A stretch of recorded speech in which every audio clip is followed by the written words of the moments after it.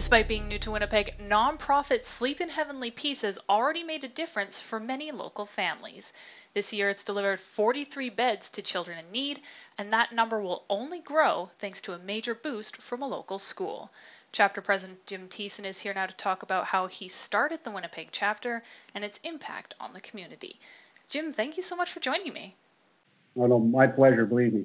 So let's just dive in. What exactly is Sleep in Heavenly Peace, and why did you start a chapter in Winnipeg? But back in April of 2019, I first learned about the organization, and I began to do some investigation on my own to see if I would be interested in starting a chapter here, because it seemed to fit with things that I wanted to do with my life once I retired. And so it was an organization I determined was fit exactly what my aspirations were and what I wanted to do. And so I began a chapter in January here in Winnipeg.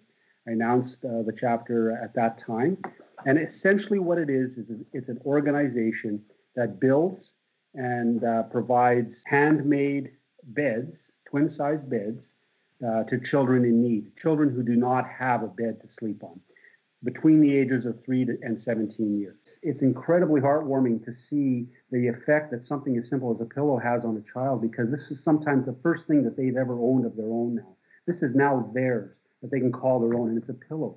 But it has such an effect on a child. And so to be able to be that organization that gives your average individual the opportunity to do that, I think is incredibly important. A local school has kind of partnered with you guys and is helping you guys out. Can you talk a little bit about that too? Our basic function is to provide an opportunity for volunteers in the community to come out on a specific day and take part in what we call a build event. And it's at that event where they actually take a hands-on role in building the bed components for a bed. But we were also trying to think, how would we grow the organization beyond that scope?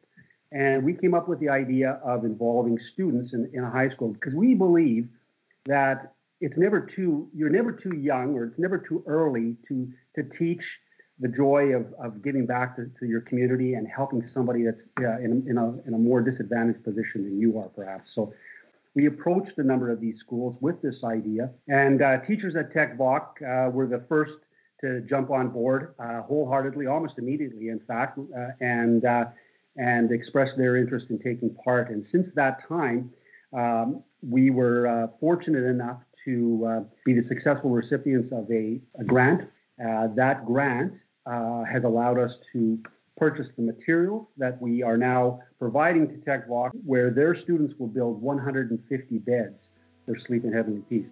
So it's a huge opportunity for us, especially right now with everything closed down, our operations closed down.